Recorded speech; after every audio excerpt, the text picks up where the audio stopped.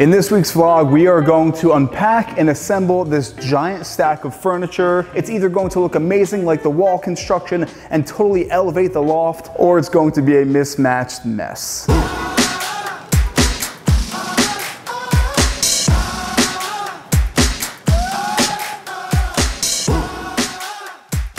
Welcome back to the channel. Welcome to another vlog. It's been a while since I made a good old-fashioned New York City vlog, and a ton has happened over the past 2 months, so I'm gonna catch you guys up on just what's been going on in life. I've been traveling pretty non-stop, filming episodes of my series Luxury Listings, where I tour some of the craziest houses across America. I was out in Colorado filming 5 episodes. Those are going live on the channel now, so make sure to go check them out. And for the last month or so, this huge mountain of furniture has been, well, dauntingly sitting here waiting for me to unpack it. But I have to say, assembling furniture solo is quite the undertaking. A lot of these pieces, you definitely need 2 people. So my mom was actually kind enough to come up to the city. She hasn't been here in, I think, since the pandemic, and she actually helped me assemble the majority of this furniture. Of course, as always, Theo was sitting there looking cute as can be, supervising the furniture construction process. And the majority of this furniture is mid-century modern from this company called Article. I've actually furnished, I think, two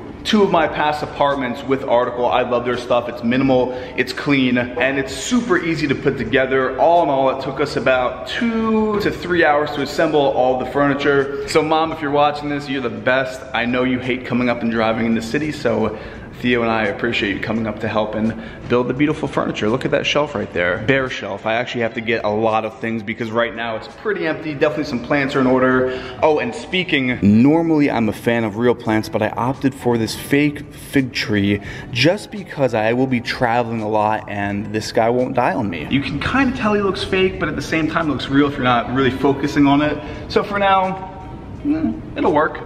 Fake fig will work. I am making a full furnished apartment tour coming in the next week or so, but in the meantime, here's a quick sneak peek of the pieces. There's the table, new bench in the corner, the shelf. Actually, let me head on into the bedroom just to show you this. Not too much, because I want to save some of the mystery.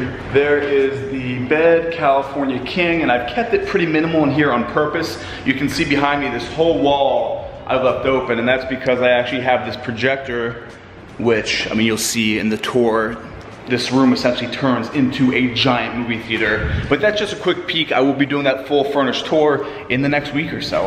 Also, in the last week, I kind of dipped my toes into fatherhood and parenting. Before everyone goes crazy, there's no baby for me in the near future, at least.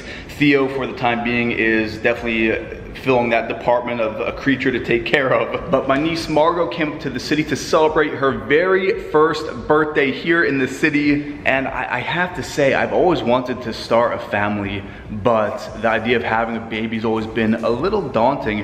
And I have to say, after caring for Margot over the past week, you know, changing some diapers, watching her just think and process things, yeah, definitely in the future, a baby. I mean, first I have to find a wife, but I'm not getting any younger. Starting a family in the near future is definitely something not in the forefront of my mind, but definitely it's up there in the mind, swooning around somewhere. Another big update, if you're following me on Instagram, you saw I just finished a 10-week-long fitness transformation. I have been putting in the work, I'm talking about every single morning for the past 10 weeks, and the results have been pretty impressive, and a huge part of that is diet. My diet has been so strict. Now, pre-workout, I'll have a light meal, just something with a good amount of protein, no sugar, just to get me the energy to get through that workout, and then I'll have my huge post-workout meal. And actually, for my pre-workout meal, a lot of days I'll have cereal. I'd like to thank Magic Spoon, the sponsor of this portion of the video. It's the classic cereal that we all had growing up, reinvented. It comes in cocoa, frosted, peanut butter. It also comes in fruity, but I actually ate the entire box before filming this video. But back to fitness and health, the main thing about this cereal is the nutrition. Magic Spoon cereals have 13 to 14 grams of protein, 4 net grams of of carbs, and 0 sugar. Now, if you're into fitness, you know sugar is the devil. Sugar is the enemy. That might be a little intense, but sugar is not good for you. The cereal is also keto friendly. It's gluten-free, soy-free, grain-free, low-carb, and GMO-free. It's funny, I mentioned my niece Margot was in town for the past week or so, and Margot actually liked Magic Spoon almost more than I did. If you click the link down below and use the code ERIKCONOVER, you are going to get $5 off your order. And it's backed with a 100% guarantee. If you don't like it, you can actually send it back and get your money back, which I highly doubt will happen. Like I said, I will go through these remaining 3 boxes in the next few days. And with that, I'm gonna shower, get dressed, because we are going to an event tonight.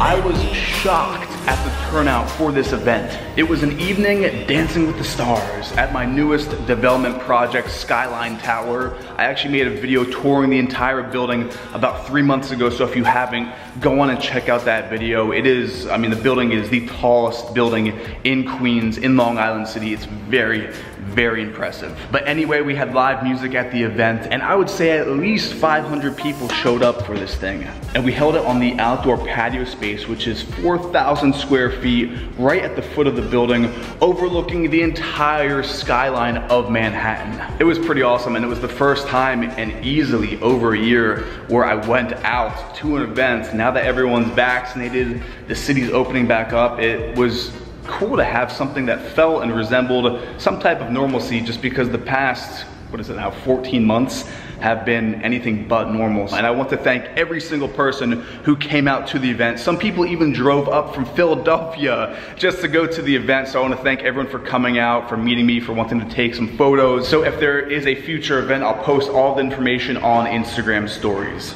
You said it's too big to get in the front door. Okay, I'll be right down. So that was my super. And he said that I have a delivery that is too big to get in the front door.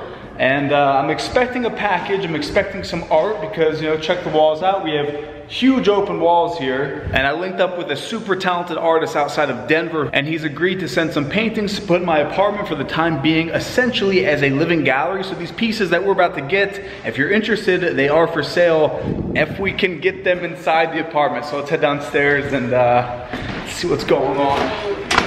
So the art came in a crate that is just about 7 feet high. The pieces themselves are just about 6 foot, so they can't get through the front door. So I'm gonna grab my screwdriver, a hammer, and disassemble this crate and bring them up by hand.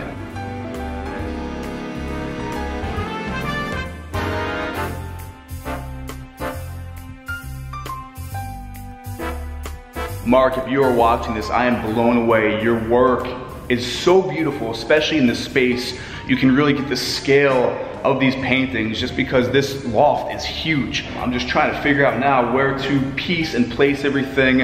I'm gonna probably be resting them along the, you know, the top of the radiator or against the walls for now before I can properly hang up these pieces. I wanna mention that all these pieces in here are for sale, so that information is down below in the description. If you are looking to purchase one of these or have a piece commissioned by Mark himself, I hope you enjoyed this quick update vlog. If you did, give it a thumbs up. Let me know how you're doing down below in the comment section of this video. And with that, I will see you in the next New York City vlog.